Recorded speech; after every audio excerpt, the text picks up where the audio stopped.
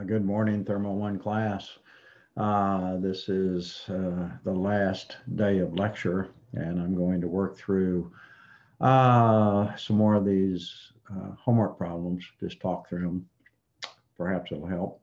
Our exam is Monday, December 7th from 10:30 a.m. till 12:30 p.m. And it is in iLearn. You will have someplace between 10 and 15 problems. I think I've got 7 or 8 right now, and I have more to add. So expect 10 to 15 uh, calculation type problems. There might be one or two where you just select like a typical multiple choice or true false, but I suspect most of them will be calculations. Okay, so the next problem to be talked through is problem 1033, and you see the start of the solution on the screen here. A process requires a heat transfer rate of 3 million BTUs per hour to be delivered at 170 degrees. It's proposed that a refrigerant R134A vapor compression heat pump be used to develop the process heat using a waste heat water stream at 125 degrees Fahrenheit as the lower temperature source. So industrial heat pumps do get used in this sort of a fashion. The figure below we'll take a look at provides data on this cycle operating at steady state. The compressor isentropic efficiency is 80%, and we're going to sketch on a TS diagram and determine all of the following. So we'll just run through those as we get to them in the solution. Okay, so here's our diagram. And so we said that's pretty typical heat pump. So we've got some wastewater stream down here at 125 Fahrenheit. And so that's going to go into the evaporator. So the evaporator is going to have to be colder than 125 Fahrenheit for any finite device. And that's going to provide probably a superheated refrigerant. Sorry, it could be saturated, but it's got to be vapor into the compressor. Isentropic efficiency 80%. We're going to come out probably superheated and go into the condenser, and the condenser is what is going to supply the heat to the process. And so the process is at 170, so this temperature inside the condenser is going to have to be hotter than 170 to make that heat transfer occur spontaneously. And so then we'll have saturated liquid, or it could be subcooled, but we'll have liquid coming out of the condenser, going through the expansion valve where we drop pressure. And then a little bit of it flashes, most of it's still liquid. And then it goes into the evaporator where it boils away at low temperature and pulls heat out of the wastewater. So on and around we go. We're putting some work into the compressor to make it operate. Okay, so here's some of the state point information given. State 1 into the compressor is 180 psi A. Those will have to be absolute pressures because we're going to take them to the tables. And the enthalpy is 116.74 at 2. They don't tell you, they tell you the pressure, they don't tell you the temperature, the enthalpy. So they want you to determine that. That's part of the problem. 3, we're saturated liquid. I expect we can check these enthalpies here in a second. And then at 4, that's at throttling process at constant enthalpy, and it's to the low pressure. Let's see, do we have here's the cycle diagram. So the compressor from 1 to 2, and it's not isentropic. So the isentropic compression is from 1, I'm sorry, for the real compressor is from 1 to 2s. Oh, that's backwards.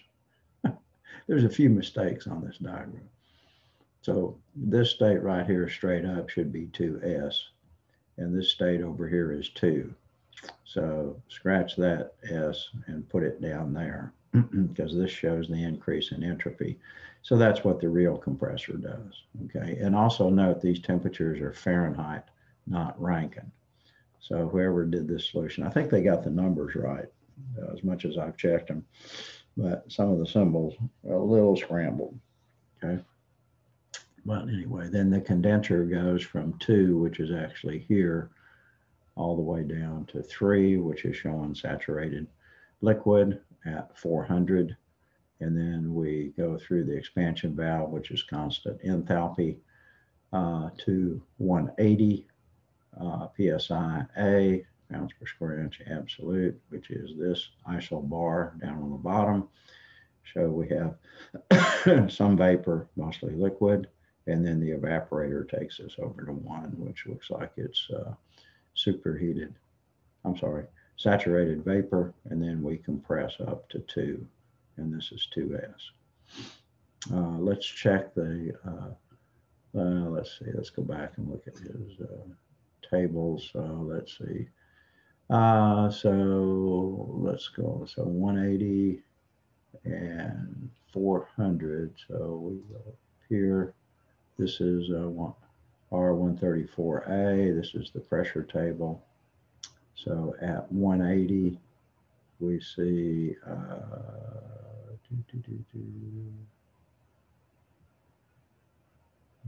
okay. So the saturated vapor at 180 is 116.74, and the saturated liquid at 400 is 400, and I think that's saturated liquid. I'm pretty sure it is. Yeah, 76.11. So we remember those. So yeah, 116.74. So that's where he's looked up those. Okay, so we start the solution. You can read all of the engineering model and all that stuff. Okay, so the first thing we want to do is determine the enthalpy, and then the temperature is B. So we start out with the enthalpy at the exit of the real compressor, which is 2. And so we're given 80% as the isentropic efficiency, and so that's the comparison of the ideal compressor on top to the actual compressor on the bottom. So the ideal compressor is H2S minus H1, and the real compressor is H2 minus H1. So we can find just from the thermodynamic properties, we can find H2S, H1, and then we know this is 0.8, so we can solve for this H2. Unfortunately, we do have to interpolate because we see that we're in superheat. And remember, this is 2 and this is 2s. Those are backwards on their nomenclature.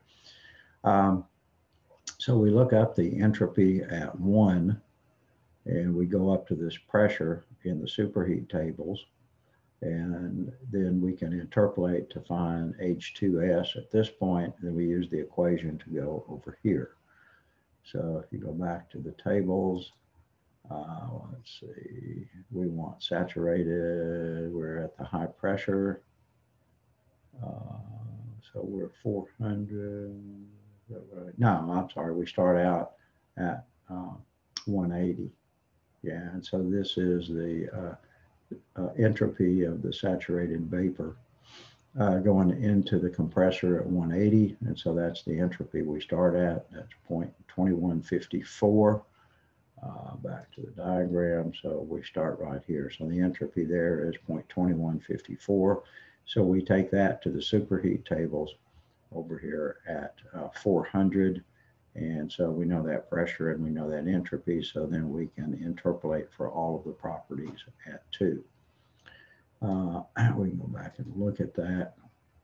So let's see, we're going to go to 4. If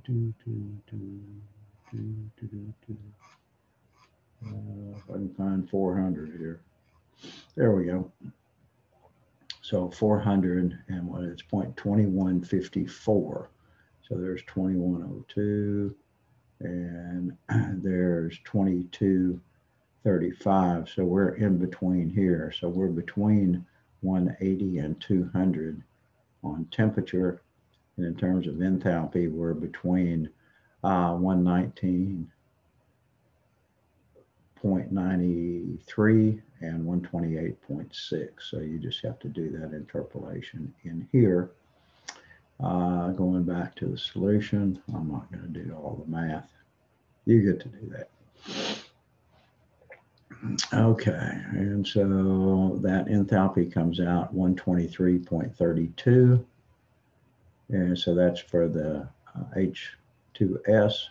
And then we simply substitute into this rearranged equation that defines the isentropic efficiency. Plugging in the values we have, we get 124.97 for the actual enthalpy H2 right here. Okay. And then we go back and we do a similar interpolation just to solve for temperature instead of enthalpy. And we get T2 to be 191.63. So those are the two answers to A and B, basically just interpolating in the superheat tables. Okay. Next, we want to find the refrigerant mass flow rate from an energy balance on the control volume around the condenser. And remember, the condenser has to dump, go back up and look at it here. Condenser has to dump 3 million BTUs an hour to the process out of here. So you got the mass flow rate of refrigerant and times the enthalpy in, the mass flow rate of refrigerant times enthalpy out, and then the heat transfer out. Okay, and so that's basically what the energy balance is going to refer to. And so that's what he's saying. Q dot out is the mass flow rate of refrigerant times that enthalpy difference, or since we know everything but M dot, he's just solving for the mass flow rate. So we got our 3 million BTUs an hour. We've got H2 minus H3 in and out, and you do the math. And you get about, what's that, 61,340 pounds an hour is the refrigerant flow. Okay. The compressor power, go back up, take a look. So we're, I think, ignoring any heat losses from the compressor. So if you assume it's adiabatic, then you've got mass flow rate of refrigerant times enthalpy in, mass flow rate times enthalpy refrigerant out, and the work term. So pretty straightforward. So that's what we see. And we're writing this to be positive, but we know the work's going into the compressor. So there's our mass flow rate, 61,340 pounds an hour times the enthalpy difference across the compressor. So what is that? That's 5.048 times 10 to the 5th BTUs an hour. Okay. So then we want to calculate our coefficient of performance. And that's the desired output, which is Q dot out, the heat transfer rate out divided by the work rate in. So it's just the ratio of this 3 million to the compressor work, and that comes out 5.95. So that's our coefficient of performance for the heat pump. And then we calculate the Carnot. Said go ahead and do that, compare it to the ideal unit. And so our low temperature is 125 Fahrenheit. That's the wastewater temperature. Yeah, so translate that. You got to do the Carnot in Rankine. So that's what, 584.67 Rankine, and TH is 170. That's where we're depositing the heat. And in Rankine, that's what, 629.67. And then the Carnot heat pump efficiency is TH over TH minus TC. Plug in the numbers, we get 13.99, almost 14. And then he's got a note down here, coefficient performance for the Carnot heat pump cycle operating at reservoir temperatures is higher than that of the original vapor compression cycle. Referring to the TS diagram, we see that the evaporator temperature is lower than TC and the condenser temperature is higher than TH. We have to do that to have finite heat exchangers in size. By operating an evaporator and the condenser at these temperatures, there would be irreversibility associated with heat transfer between the working fluid passing through each heat exchanger and the respective reservoir. So those irreversibilities within the vapor compression heat pump cycle further reduce the coefficient of performance compared to Carnot. So that's one reason. And then you would have friction and other things going on. Well, of course, we don't have friction in this solution, but we do have the irreversibility of the compressor comes into play as well. All right, we'll move on to the next one. Okay, I think we're going to skip problem 1036. It's pretty similar to 1033, the one we just went over. So I'm going to move on to 1044. This is a Brayton refrigeration cycle, which is an all air or gas-based system that uses a compressor and a turbine. By expanding a high pressure gas through a turbine, we can drop to really low temperatures. And then we just use that air or whatever the gas is at low temperature, heat it back up for the refrigeration effect. So consider a Brayton refrigeration cycle with a regenerative heat exchanger. And that heat exchanger just moves some heat around in the cycle to make it a little bit more efficient. Air enters the compressor at 500 degrees Rankine. So what is that? That's about 40, about 39 and some change Fahrenheit. 16 pounds force per inch squared, that'll be absolute. So just a little bit higher than atmospheric. Is compressed isentropically. So we got an isentropic compressor, that's nice, to 45 psi. Compressed air enters the regenerative heat exchanger at 550 and is cooled to 490 Rankine. Before entering the turbine, expansion through the turbine is isentropic, so that's nice. If the refrigeration capacity is 14 tons, calculate the volumetric flow rate at the compressor inlet in cubic feet per minute and the coefficient of performance. Okay, so let's take a look at the cycle. And this one, they didn't put any arrows on this. So I guess, you know, we're big boys and girls, we can figure it out, but at any rate, I would have put arrows. Anyway, 1 is the inlet to the compressor, 500 Rankine, and 16 psia, and so that's over here 1 on the TS diagram. Let's say, you know, there's no phase change going on here, so this is all just gas or vapor. So that's in at low pressure, comes out at high pressure.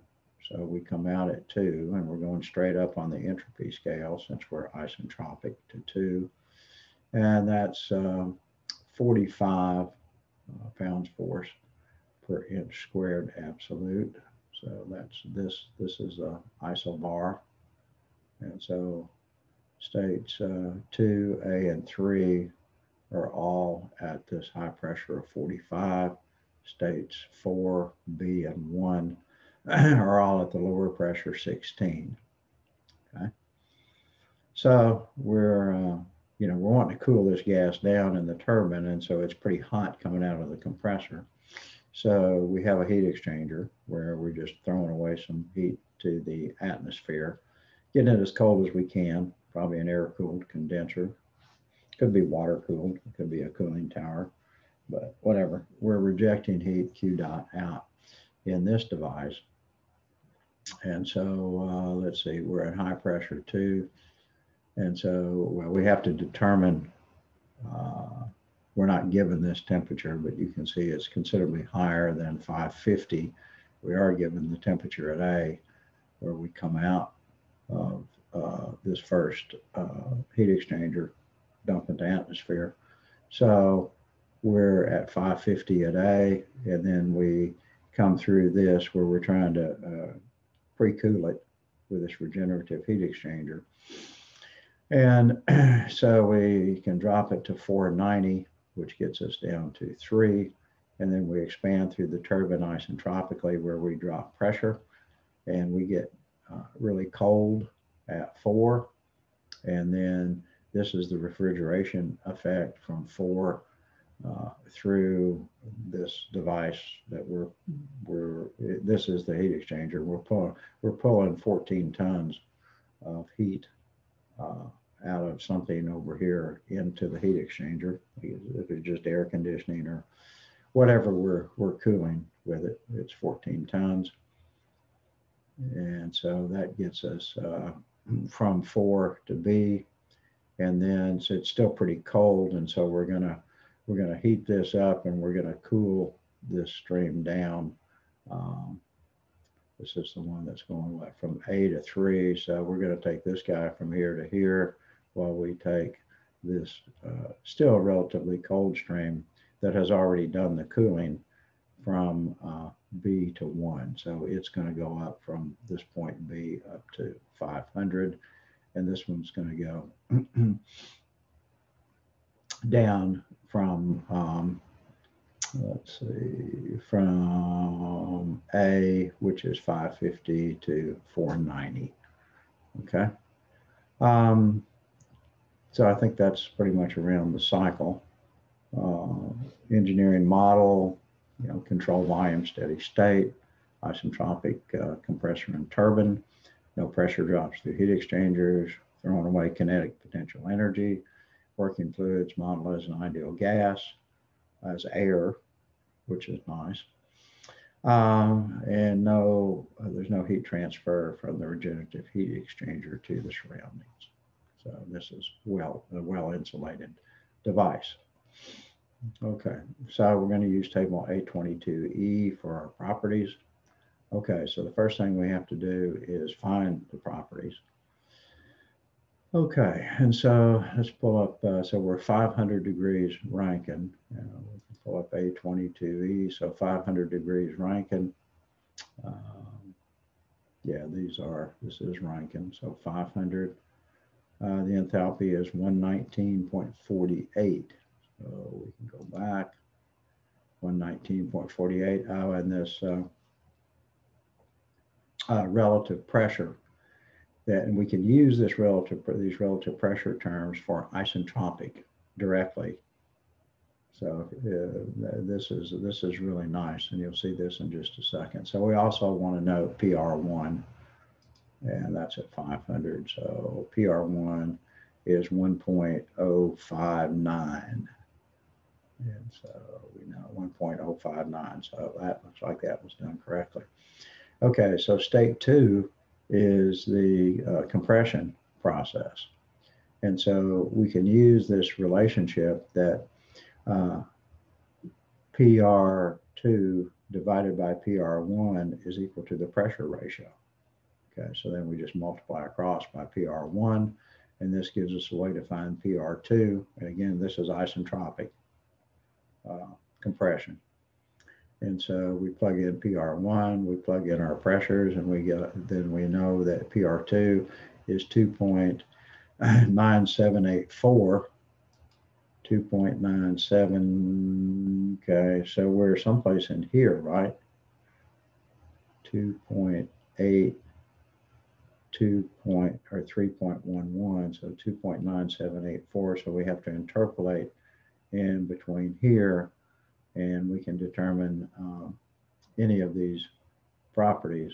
So I guess we can get temperature, we can get enthalpy. So we'll do that. So we can see that, let's see, it's between these two. That enthalpy shows probably roughly about 160.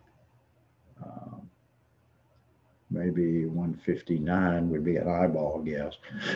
We can see what it comes out at. 160. He does the interpolation.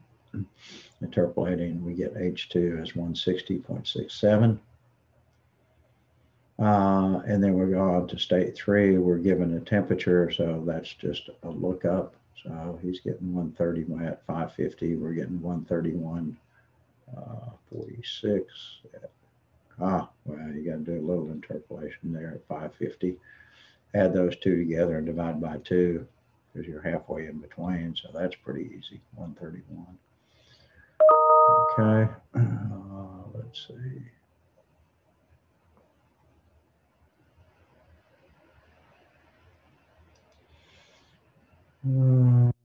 Okay, and then T3 is 490. So that's a lookup, and then we note that's the inlet to the turbine. And so we note not only the enthalpy, but PR3 is 0.9886.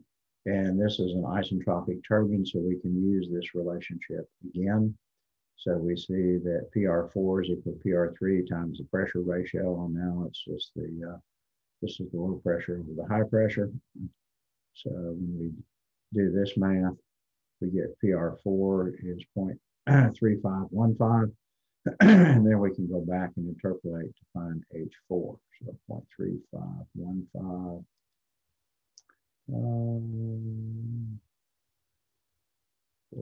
3515, right in between here. And so we're going to have an enthalpy between 85 and 90 on the interpolation. 3515. Well, I got that one. Let's say 87. Let's see if that looks right. 35.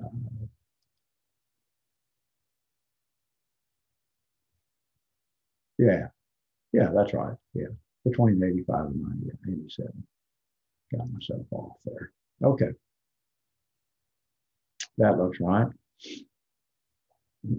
Okay, so then let's see, to determine state B, we're just doing an energy balance around this heat exchanger. So we see that, and we've got the same, let's see, we've got the same mass flow through all of this. And so it's mass times enthalpy, summation mass times enthalpy in, summation mass times enthalpy out. But if it's the same mass flow, you can just do it in terms of the enthalpy. So you see this is HB minus H1. And so this one is cooling down and this one is heating up. And so this would be HBN and HAN and H1 out and H3 out. And so you can pair those up. And that's what he's doing right here. HB minus H1 is equal to HA minus H3. And then you solve this for HB. And you know everything except HB. And so that gives you 105.11. And you can find the temperature if you want to based on the enthalpy, whatever. Okay, so then that finds all the enthalpies around the cycle. And so then we want to calculate the mass flow rate. Well, the refrigeration effect is up here. So it's per unit mass, it's HB is the high number coming out and is more energetic, minus H1 going, or H4 going in. So that would be, if you want to write that as a positive, so it'd be HB minus H4 times the mass flow rate has to equal 14 tons. There we go. So HB minus H4, 14 tons. Convert the tons to BTUs per minute per ton, divide by the enthalpy difference, and we get 154.7 pounds mass per minute, because the BTUs cancel, the pounds flip up, and then the minutes come down, and there you go. So that's the mass flow rate, and then we just use it, this AV. Remember, A is cross-sectional area, which is like square feet, and V1 is average velocity, which is feet per second, so that's cubic feet per second. Or it could, or cubic feet per minute, you know, whatever your time base is on your velocities. That would be feet per minute, I guess, in this case.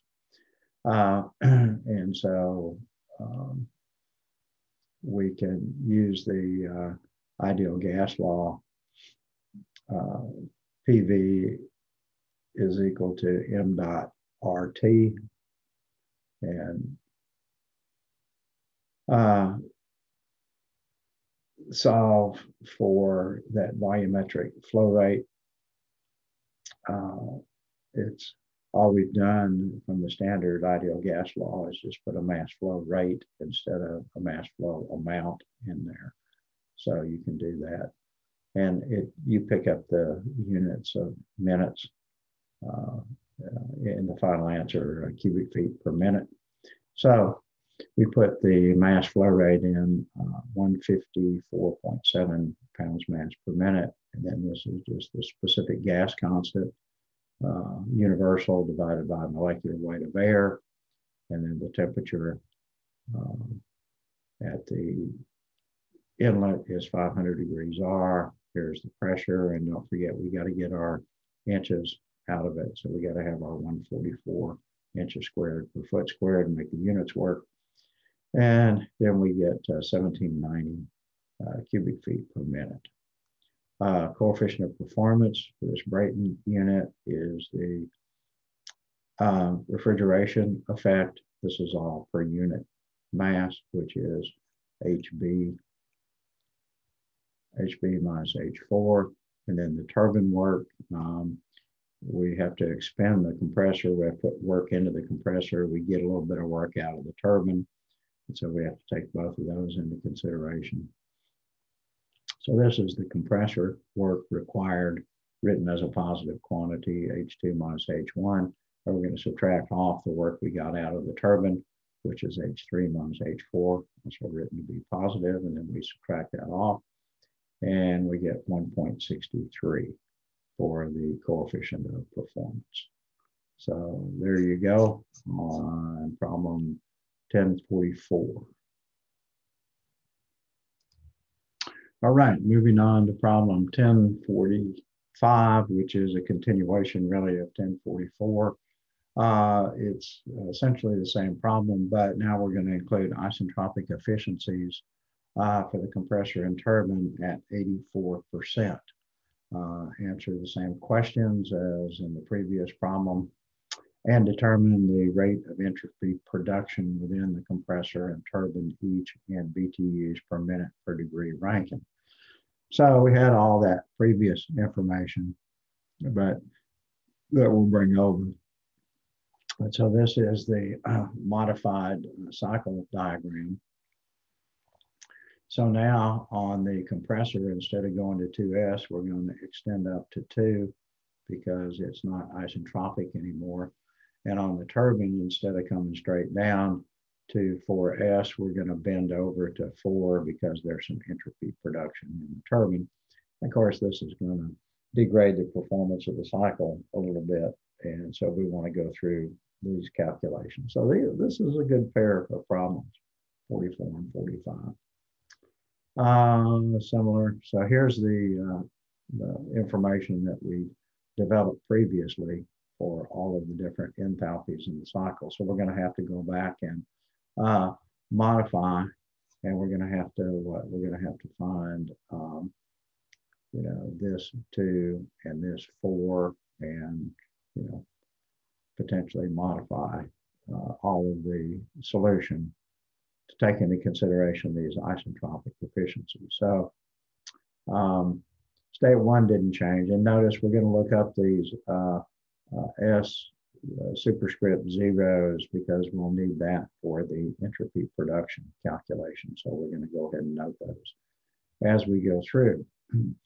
Okay, so state 2, now this involves the compressor, and so now we have to use the expression for the isentropic efficiency to determine what H2 is instead of just using H2S. So that means you just use this expression. We know everything in here but H2. So you solve it for H2, you plug in all of your numbers and that we had previously, and we get 168.52. So that's now the enthalpy coming out of the compressor instead of H2S, which was 160.67. Okay, and we want the S superscript 0 at 2, and you have to interpolate with this enthalpy in your tables, and that comes out 0.66546 BTUs per pound minutes per degree Rankine. Okay. T3 is still 490, and just looking up the S superscript 0 at 0.57744. And then for the turbine, it's no longer an isentropic turbine. So we know the isentropic efficiency at 4. The exit for the isentropic turbine we brought over. So we just solve this expression for H4, plug in all of our knowns, and we get 91.82 instead of the isentropic value was, I guess, 87.01. Okay, and then we want to take this enthalpy and into the table and determine the S superscript 0 at 4, which is 0.51938. Okay, so not too bad. Now we're just reworking. It's going to change the numbers some. So we still have our 14 tons. And for our mass flow of refrigerant, it's still HB over H4. That's the refrigeration effect that we had before, unit conversion. So now we get 210.7 pounds mass per minute. So that's up. Did we bring over that number? He didn't bring it over. I forget. I closed that problem. But it's up a little bit from 1044. Volumetric flow rate, it's the same using the ideal gas law. We just plug in the different mass flow rate in pounds per minute. Everything else is the same. And now we're 2438.6 cubic feet per minute. Coefficient of performance is the same definition. It's the refrigeration effect, which was HB minus H4. H1 minus H2 is the compressor. Work input is a positive minus the turbine work output as a positive. Plug it in the revised numbers. Now we were well over 1 before, and now we're 0.56. Okay, and then the entropy production within the compressor. It's the production is the mass flow rate through the compressor times S2 minus S1 minus if there was any heat transfer from the compressor, but we're assuming it's adiabatic, so there is no heat transfer term. It's set equal to 0. And so to get this S2 minus S1, it's S superscript 02 minus S superscript 01 minus are the specific gas constant times the log of the pressures. That's back from our chapter 6, I think. Doing the arithmetic on this, we get 2.39 BTUs per minute per degree Rankine. And then the entropy production for the turbine, it's the same calculation. We're just using state points 4 and 3. So the production for the turbine is m dot times S4 minus S3. Again, the turbine is well insulated, so we don't have any heat transfer from it. So the heat transfer term for entropy production is thrown away, set to 0. And then our S4 minus S3 is S superscript 4 minus S superscript 3 minus log of minus R, specific gas constant, times the pressure, the log of the pressure ratio. So this comes out to be 2.7 BTUs per minute per degree Rankine. So comments, note the volumetric flow rate is higher and the coefficient of performance is lower than in the previous 1044 due to irreversibilities in the compressor and turbine. Isentropic efficiency of compressor and turbine are equivalent and the corresponding entropy production rates differ by about 15%. Okay, very good. We'll move on to 49 here, which is the last problem. Okay, class, the last homework problem of the semester. There we go. Air undergoes an Ericsson refrigeration cycle. Now in chapter 9, which you do in Thermal 2, you talk about the Ericsson power cycle. And so this is the reverse of the Ericsson power cycle. It's a refrigeration cycle. This is of theoretical value only. I'm not aware that this can actually be implemented anywhere. It would be very difficult to actually accomplish these processes, as we'll see. But we have a figure, and it provides data for the cycle operating at steady state.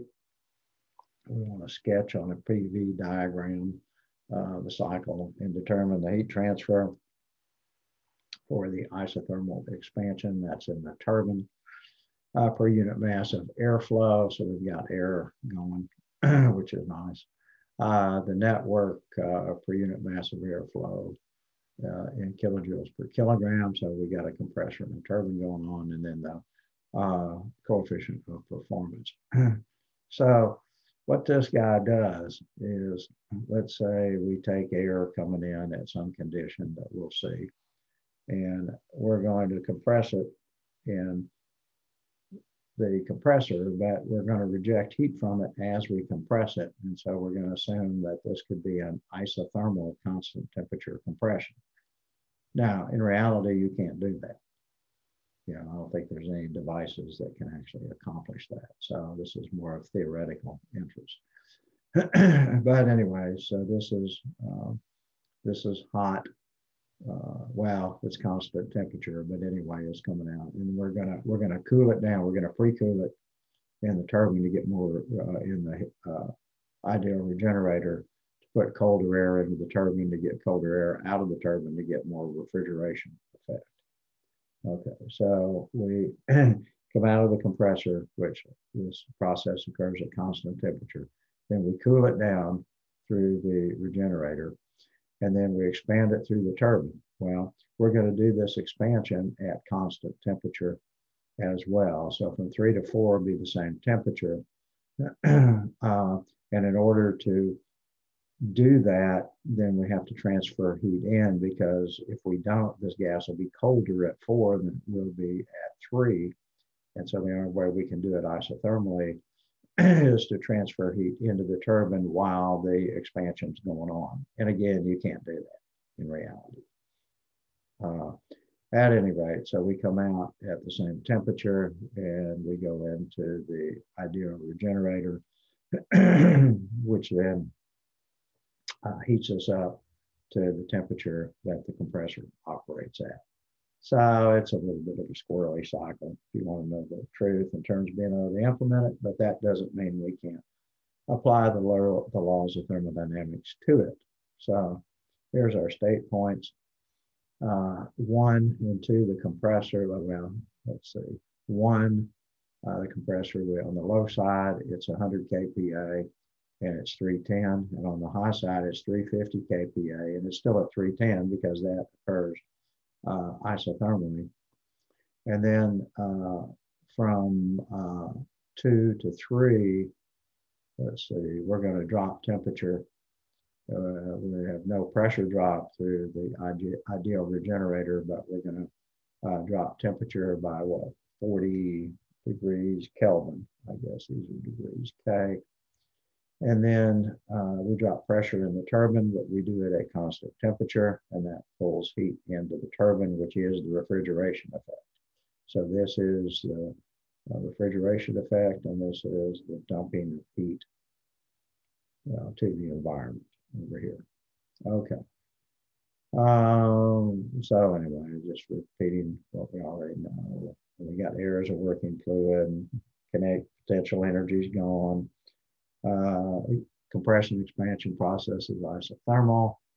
All processes internally reversible, so it's an ideal cycle. Each component's analyzed as control volume at steady state. Okay, so here's our diagram. So here's our compressor. Goes from so this is a PV diagram. So it goes from and this is an isotherm, line of constant temperature. And so we're at the low pressure and high specific volume. We're going to compress at constant temperature up to the high pressure, lower specific volume. Then we're going to go through the regenerator where we're going to cool it from 310 down to 270. And then we're going to expand through the turbine isothermally. So all that's at 270K. We get down here at the bottom, and then we're going to heat it up again in the regenerator from 270 to 310 to get us from 4 to 1.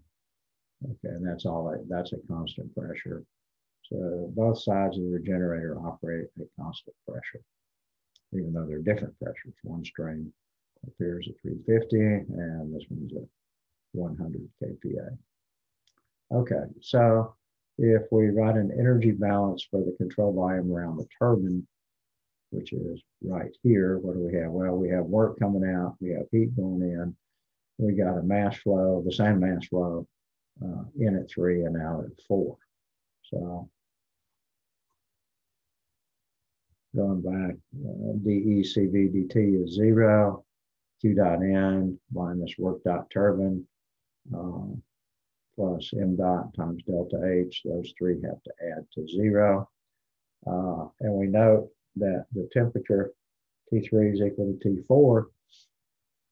So for this ideal gas, the enthalpy H3 is equal to H4.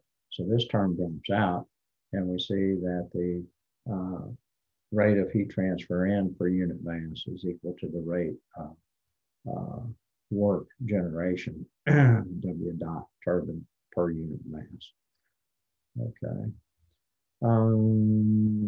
So then for an internally reversible process at steady state, for one inlet, one exit control volume, the work per unit mass flowing, this is, we developed this previously.